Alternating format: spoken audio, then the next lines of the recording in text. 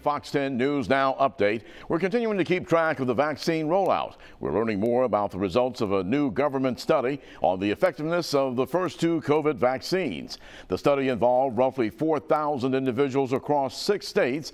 Researchers say that more than half were fully vaccinated with 2 shots, while 500 received 1 shot. The study found that both the Pfizer and the Moderna vaccines were highly effective in protecting against COVID-19. The risk of infection was reduced by 90% after individuals received the 2 recommended doses of the vaccine. The study also found that people starting to get a protective effect even after the first dose. Previously, both Pfizer and Moderna ran studies showing their vaccines were 95% effective. Researchers say the government study differs, examining the shot's performance across a wider scope of the population. Locally, the vaccine rollout continues. The Mobile County Health Department holding a series of first-dose vaccine clinics at the cruise terminal this week. The hours are a little different each day, so take a good look at the screen. Now, today, vaccines will be administered between 8 this morning and 4 this afternoon. Pfizer vaccines will be given out on a first-come, first-served basis. No appointments are necessary.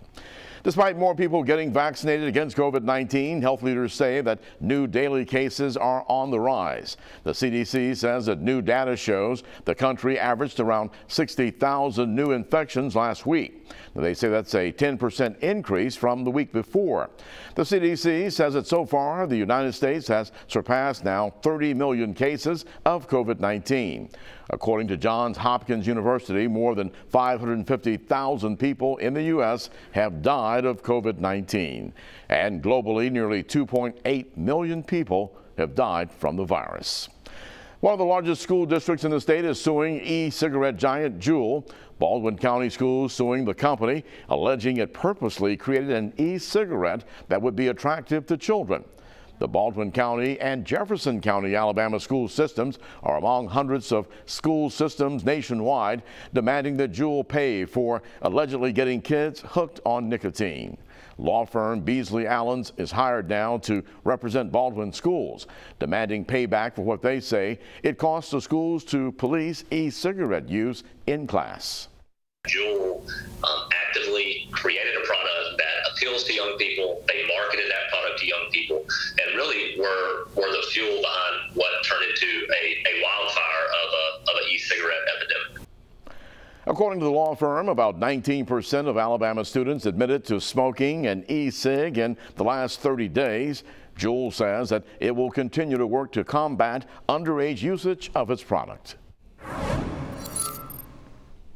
I'm meteorologist Michael White with your Fox 10 Storm Track report. We have clouds and showers offshore that are gradually going to be tracking their way onshore. Clouds are going to be increasing throughout the day today, and as far as our rain chances, they will be scattered based. You're looking at about 30 to 40% coverage overall, but the humidity will be building as we await the arrival of a powerful cold front that moves in tomorrow. That will bring a high rain chance as well as the risk of possible severe storms. The risk zone, a level 1 out of 5 that runs from the Gulf Coast all the way up to North Alabama, and most of the storms tomorrow are going to show up in the afternoon and early evening, and that's going to send sharply colder air into our area for both Thursday and for Friday. So your weather headlines for today: spotty showers, and then tomorrow storms return, some have the potential to be strong, and then at the end of the week, our weather turns sharply colder. Let's go through the Fox 10 Futurecast, where clouds increase, and there's your scattered shower risk. Nothing overwhelming, but showers will move from south to north, and as we progress in toward tomorrow, you'll notice the coverage of rain starts to increase as the front gets closer, but we're not expecting a lot of rain tomorrow morning. Much of it will come tomorrow afternoon and tomorrow evening, so as a lot of you get off work, that is when the heavier bands of showers and storms will march their way from the northwest down to the southeast, potentially crossing the I-65 corridor around 7 o'clock in the evening, and then marching their way south and east of Pensacola by 9 o'clock tomorrow night. And that sets the stage for calmer weather as we progress into your Thursday with the sky clearing. So here's how the next 7 days stack up. The high tomorrow will get up to about 80, and then we go sunny for the end of the week and sharply colder. Highs go back to the low 60s. We even get down to the mid 30s Friday morning.